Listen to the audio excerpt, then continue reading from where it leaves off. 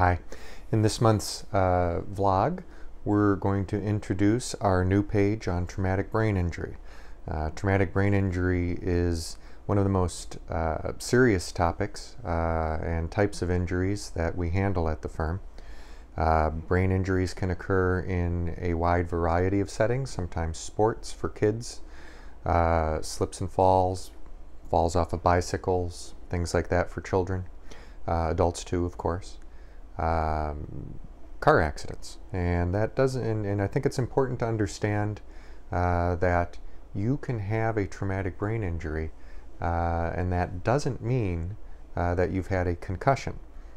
Certainly, a concussion is an important symptom and something that would trigger doctors to look for a traumatic brain injury. However, first responders, ER docs, very often miss a brain injury caused by an event that does not result in a lack of consciousness.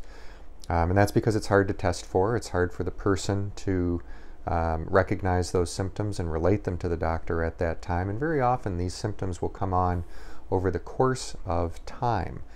People will start to notice that they're just not thinking straight, that their short-term memory is impaired, maybe they're having trouble finding words, irritability, not feeling like yourself, or that you have complete control over your thought processes and your emotional ability as you did prior to your accident.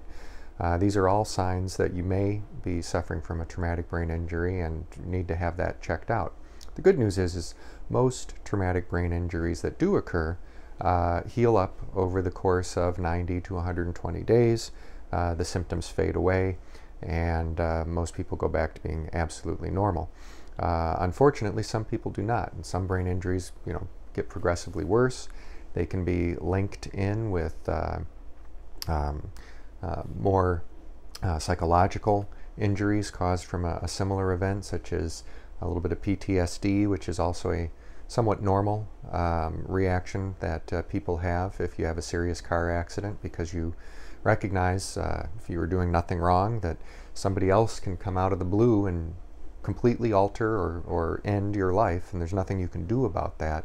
That very often kind of makes people look at the act of driving and their accident as kind of a more revelatory incident. But this intertwining with the traumatic brain injury is very important, and treatment, of course, is needed for all of these things, as it can be quite effective. We have a lot of resources on our new site or on our new page. And we also, if you look at our blog, you'll see that we keep up at the firm with all of the recent studies on traumatic brain injury, its effects, and the remedial measures that doctors can take to help people who have suffered that injury.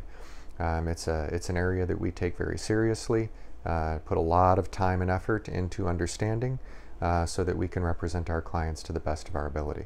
Thanks very much.